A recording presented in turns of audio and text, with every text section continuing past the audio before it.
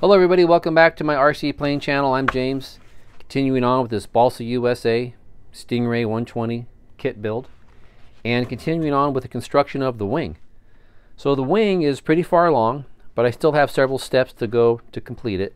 And in this video I'd like to hopefully get to several of those, which include attaching the leading edge. This rectangular piece gets attached to the leading edge and then it gets shaped for the leading edge for the airfoil, and then from there you need to trim off all this material that's overhanging this last rib here on the tip. All this material gets trimmed off so it's flush, and then after that you're going to add a bunch of rib cap strips that are going to go on each rib.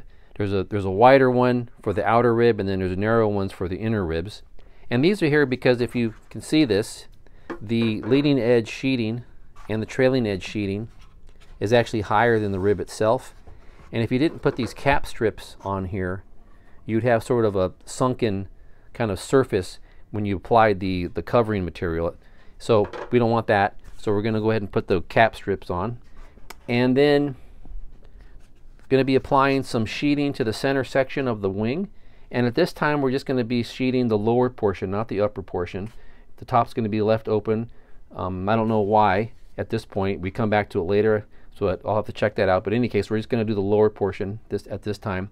And then, if I can get to it, we have these wing tips, or these wing plates, wing tip plates that go on the tip of the wings out here. And at this time, all we do is there's actually going to be two pieces for each wing. This is kind of what's taped on here.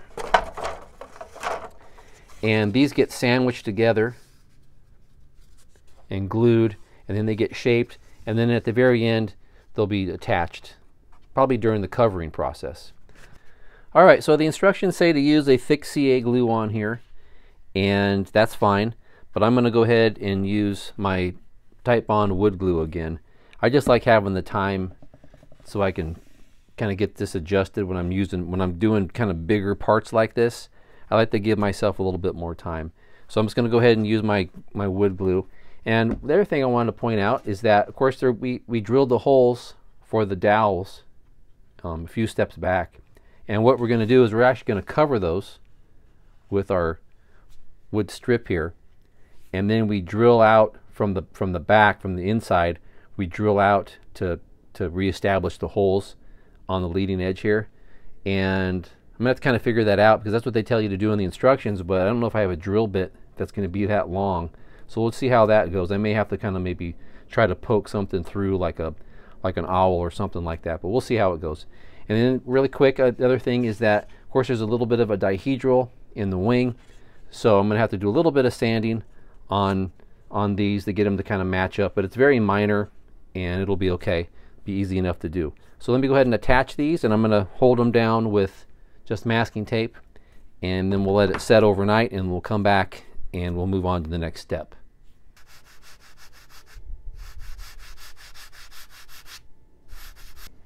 It's very soft. This is a very soft piece of balsa, and like I mentioned, I don't have to take too much off of this. It's a very low angle,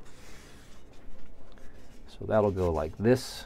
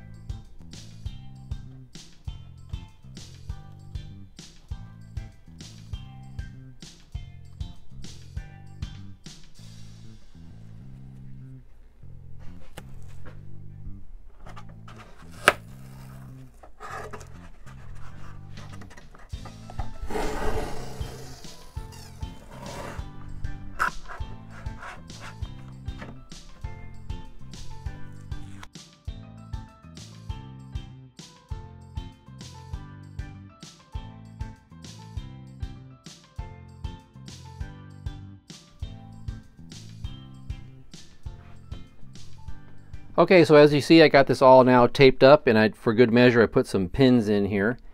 And I did want to kind of mention, you know, the reason why they give you such a wide piece of this kind of leading edge stock material is because they say that just in case these are warped, have a little bend in them, they made them actually a little bit bigger, so that if it does have sort of like a little, kind of like a little bow in it, you would just place this down and then you just kind of sand that out of the leading edge.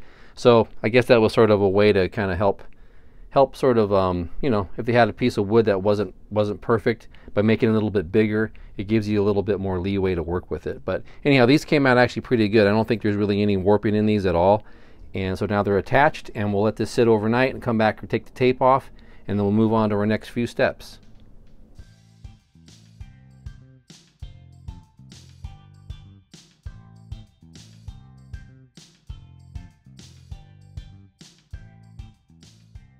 Okay, well, I let this cure overnight, and then as you saw, I just took all my masking tape off, and now I'm ready to start shaping this leading edge. So let me kind of show you my general approach in doing that. I'm going to do this in basically 2 steps. The first step is I'm going to go ahead and trim the outer part of this leading edge material to sort of match, if you will, a tangent to the curve of the airfoil. So if I, at this point, so if I kind of draw it, I'll try to draw it on here. So here's my curve, and there's about my tangent, so something like that at that point, and I'm going to try to sketch a little line in here like this. And then I'll do the same thing on this side. This isn't going to be perfect. I'm just trying to show you sort of the general idea. It's going to be something like this in here, like that. Again, this is like this. So I'm going to try to go ahead and just kind of cut this off just straight along the leading edge. And then once I get this sort of center section kind of done, end up with this little sort of triangular looking piece, then I'm just going to go ahead and round that off, sort of like this. Try to draw it here, kind of rough, but so I'll just try to draw that off. So hopefully what happens is I get rid of, obviously I'm going to get rid of all of this stuff here. This is all going to be gone. And I'll just end up with my little leading edge, rounded part of my leading edge. I think you get the picture. Okay, so there's relatively a lot of material that has to be removed from here. So for the rough cutting, I'm just going to use my X-Acto blade to kind of get it close. And then I'm going to use my razor planes to sort of get that matching sort of angle on it, like I just mentioned, the one that we're going to trim off here. And then once I get that down, then I'll just probably use a combination of the razor planes and then also my sanding pads and such to kind of get that curve. And again, I'm going to do the whole thing. I'm going to work all the way across it, all the way back and forth, all at once, and take a little at a time and just kind of bring it down slowly. And I'm also going to be looking down the center line to make sure things are sort of even on both sides, and it's just going to be the process. So it takes some time to do it, but you got to be, if you take your time and take a little bit at a time, you should end up with a nice looking airfoil.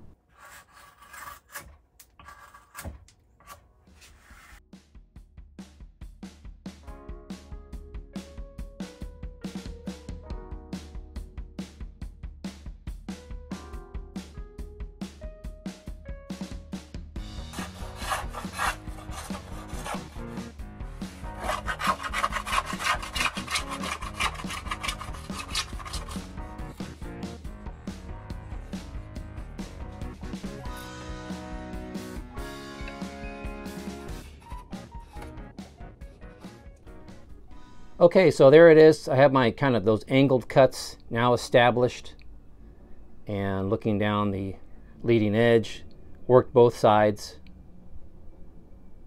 using the razor plane, and then again my X-Acto blade in the beginning. And now the next step will be, of course, to kind of round this off now. But I think it came out okay. And one area that's a little more tricky, you can't really get it with the razor plane, is right here at the center line, because it kind of comes together at that angle, so I have to kind of trim that with just the blade. But in any case, looking pretty good, and I'll move on to rounding off this leading edge.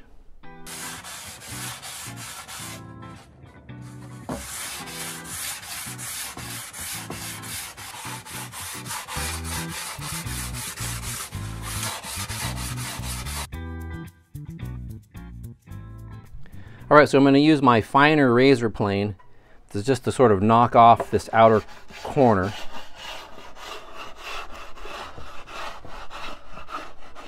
And work it on both sides.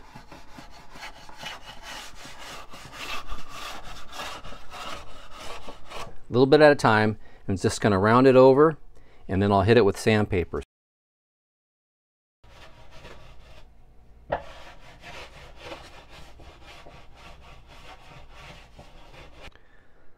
Okay, so here's where we are. So I got this leading edge now is roughed in pretty good.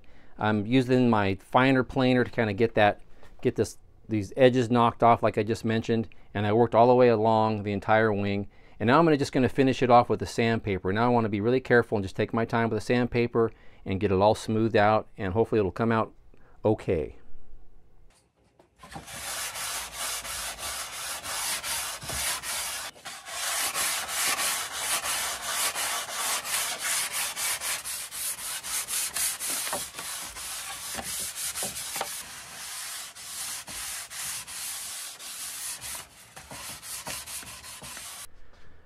Okay, well, I got this sanded down, I think, pretty close. And what I'll do is I'll take it outside in the sunlight and I'll inspect it really closely, and just to make sure I don't see any major imperfections. And I'll work on it a little bit longer. Alright, so I used some tracing paper to trace the leading edge, and I cut out a little template using some thicker material. This isn't really cardstock, but it's just a thicker paper. And I'm just using this as a template to sort of give me a clue to see if I got this thing close or not. And you can kind of see there that it worked out pretty good. It's not perfect, but it's good enough for me. So yeah, I'm really happy with how this came out.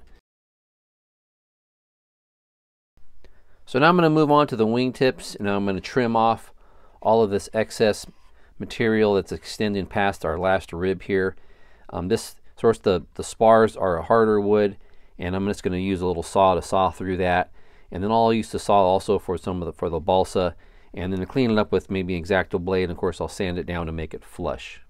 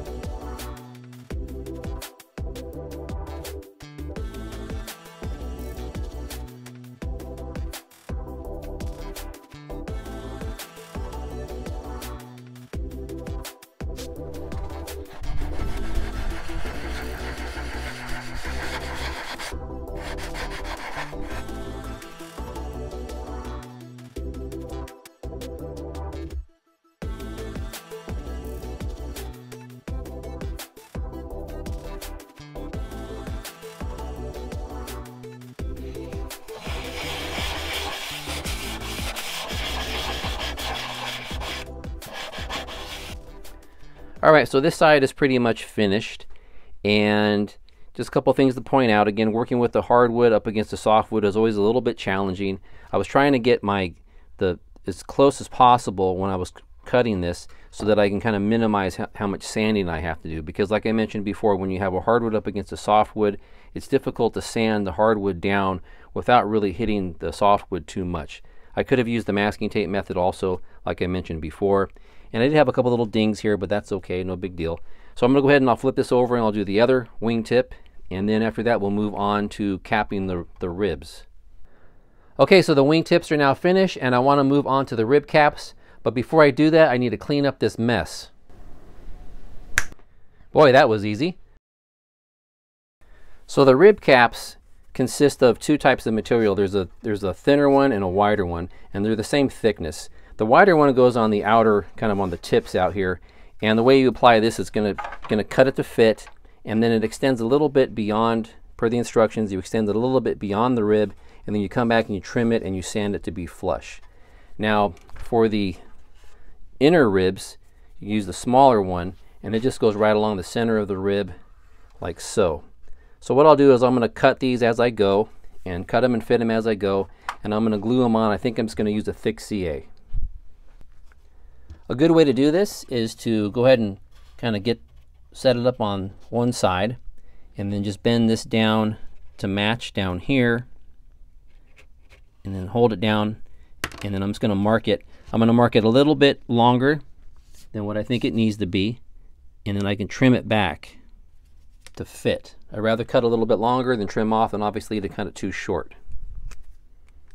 Okay, here's my mark. I'm just going to go ahead and eyeball it. I'm going to use my little grid I have here on my table. These cutting pads are very useful. And then I'm just going to go ahead and just kind of eyeball it.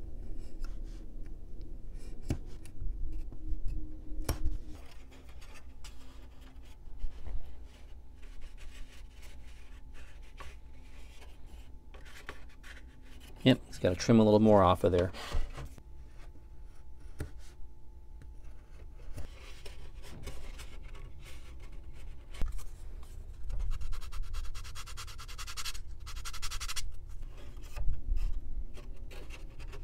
Okay, good. Just like so.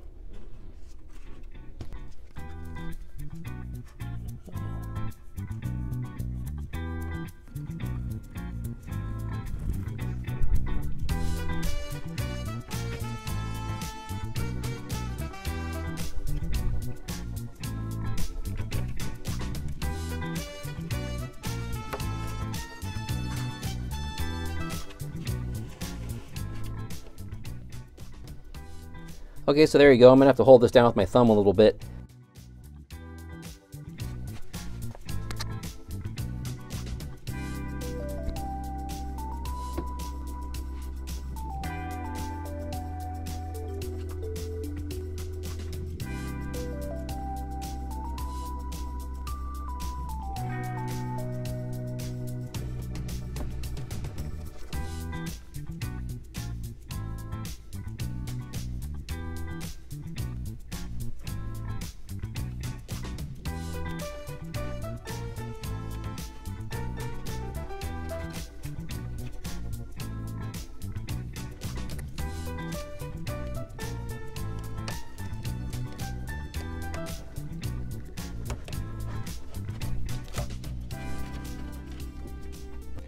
So I thought I would try one more little method. I'm going to try to just kind of sort of gently kind of put a little bit of a gentle bend in the front part of this. This is pretty stiff stuff, but I think if I can get a little bit of a bend in there, that'll help it sit down. Maybe that'll help kind of hold it down. Okay. That seemed to work a little bit.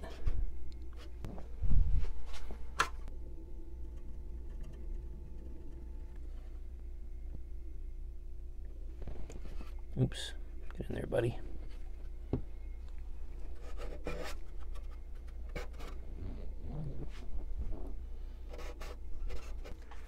All right, so as you saw, I was working with this, and I did find that kind of bending the end of it a little bit really sort of compensates.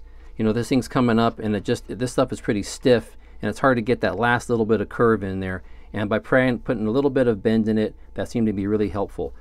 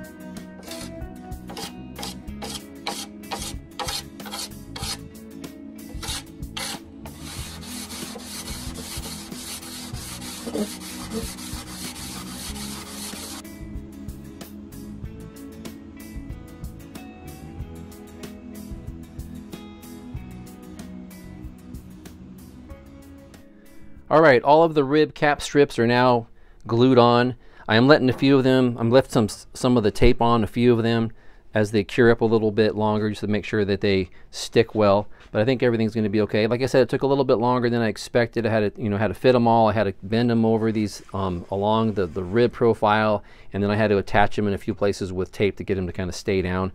So that's that. And then, as I just saw, I trimmed the wingtips, the excess material off the wingtip, and then sanded that down smooth. I did that on both sides, and it came out pretty clean.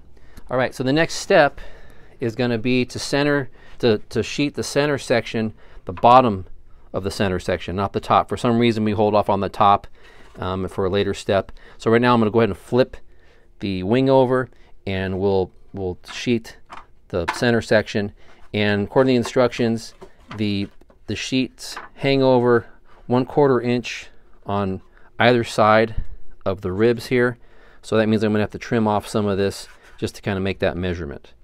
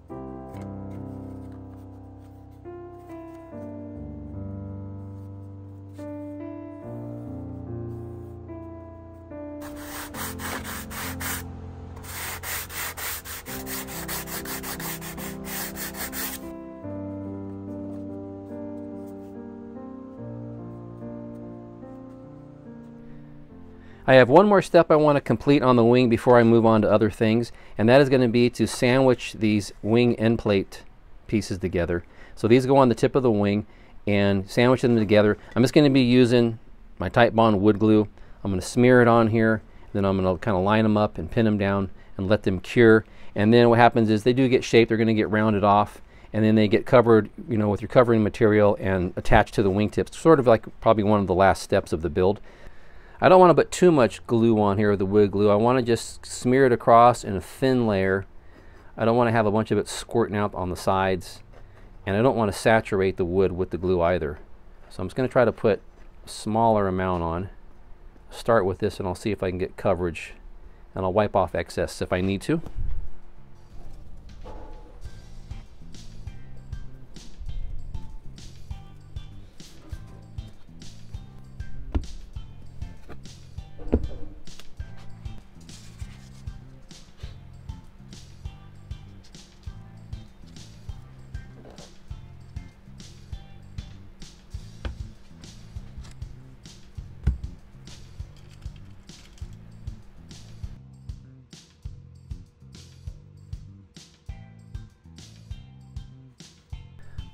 Okay, so the wingtip end plates are now sandwiched together. I have a little bit of sanding to do on them, but they're pretty much finished. And again, you know, we'll come back later in the build and attach these toward the end of the build. So, but one thing I wanted to mention was that, you know, I was using this Titebond, this PVA glue, which is water-based. And when I had all that glue on there, I noticed that it actually these started to sort of like warp a little bit. And you know, that's sort of a problem you can run into sometimes with PVA glues, is because they're water-based. They can, in some instances, sort of warp your balsa. So you have to be very careful with it. So what I had to do is I took everything off my building board, and then I just put some heavy weights on these. I stacked them on top of each other, and then I put some heavier weights on them and let it cure up like that. They're nice and flat now, but I got a little bit worried there. So in any case, you may want to consider, I'm going to say, you know, probably don't do that. Try using maybe a thick CA instead of what I did. So it's something to think about. All right, so for right now, I'm finished with the wing. Obviously, I do have some additional steps to do later in the build, like sheet the center section. I also have to construct the servo mounting bays and things like that. But for right now, we're going to move on. In my next video, the next step in the build is going to be to work on the tail section pieces. All right, folks, well, that's going to be it for this video. Thanks for watching my channel. I always appreciate it, and we'll see you next time.